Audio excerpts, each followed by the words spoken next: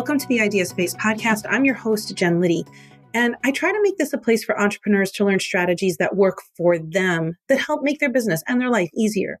Today, I want to tell you a story about why it was so hard for me to generate sales after I paid a lot of money for a professional marketer to do a sales page for me.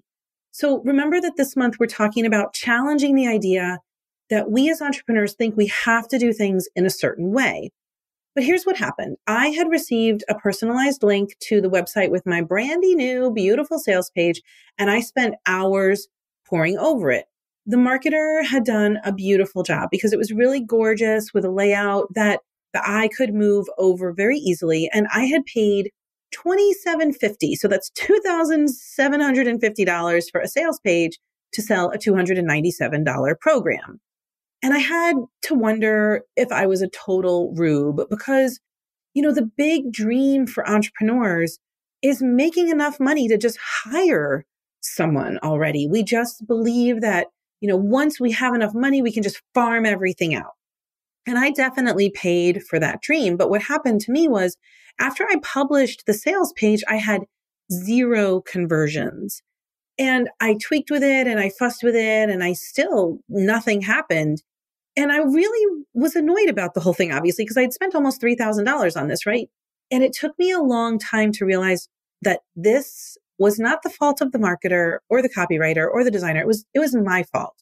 Here was the problem. I simply did not know my audience deeply enough.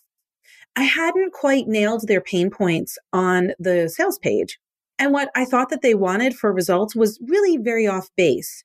And ultimately, I had created a program that was not what my audience wanted. And this is 100% my fault. It was not the copywriter's fault or the marketer's fault or the designer's fault, even though I really wanted to blame somebody else. And that equaled 0 sales. So why am I sharing this failure of mine? Well, I know that you really might dread content creation and marketing and messaging, and actually writing your own sales page might send you into early retirement. And you probably spend a lot of time thinking like, oh, I just wish magical elves would come in and take care of this for me so I could get back to doing what I want to do in my business. And you might be thinking like all the fancy entrepreneurs just hire this out. And isn't this what you should be doing? And I want to tell you that yes, they do. And someday you will too, that you'll be able to hire the world's greatest team and live your 4-hour-a-week work week on the beach. But before then, even if you had the cash money to hire a $5,000 copywriter for the day. But before then, even if you have the cash money to hire a $5,000 copywriter for the day, please, please, please, please, please know exactly who you're speaking to and what they need to hear. Or else you're going to be unhappy with whatever that person that you hired comes back with to you.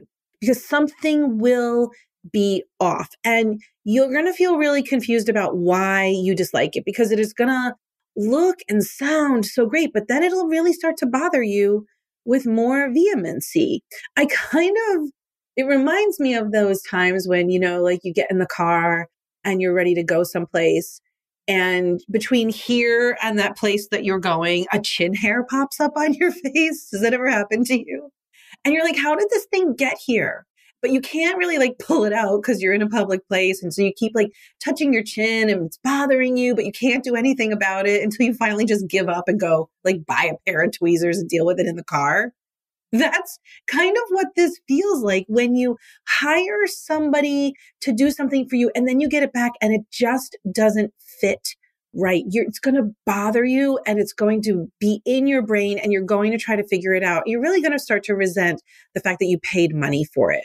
So I want you to basically always have your tweezers in your purse because that's what knowing your audience does for you. You need to know those people in your audience more deeply than they know themselves. And it took me a long time to figure out what I was doing wrong, but I did figure it out. And that is what I teach in a 4-step process. So the audience first framework is what I'm going to be talking about with you. And you're going to learn how to do it over the course of our next few podcasts. But really, the very first part of the audience first framework, the first step is to know your audience. Audience attraction is the number one thing that you need to focus on. This is the biggest mistake I see people making before they hire somebody. They assume they know their audience or they think they are their audience. Even people who've been in business for years are using the wrong language to connect with their audience. And it's maddening. You know your craft so well. You're such an expert, but you're still not able to connect in your content.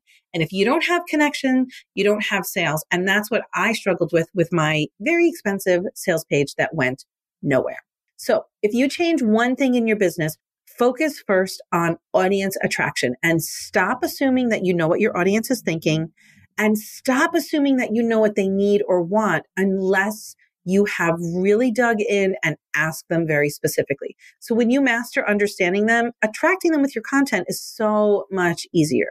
And then selling is easier too, right?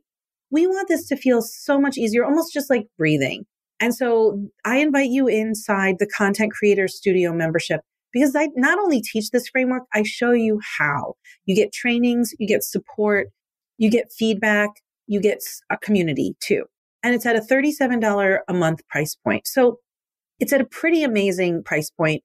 And that is actually ending on the 21st of March. So I will reopen it this summer at a higher price, but I wanted to invite you as a founder to join before then. And actually, when you join as a founder before 3/21, you get a one-on-one onboarding call. And actually, my clients are telling me inside the membership that they're getting clarity on things that they've been struggling with for like 6 months or more. So you're invited. You can grab it at jenliddy.com/studio. You can grab your founder's spot. Promise you're not behind. Everything's recorded. There's nothing to catch up on. You just show up and get started.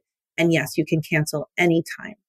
So I wonder if you can really say with 100% certainty that you know what your audience is struggling with and be able to speak it back to them in their words. And if you can create a sales page for yourself before you hire somebody else, that's for anything, like whatever you're doing before you hire somebody to do it for you, make sure you know the messaging at a very deep level. I hope this is helpful for you. If you can remember that your audience comes first, everything in your content creation will be a lot easier. So I still invite you to come in to jenliddy.com/studio, and I will see you next week on the podcast. Bye.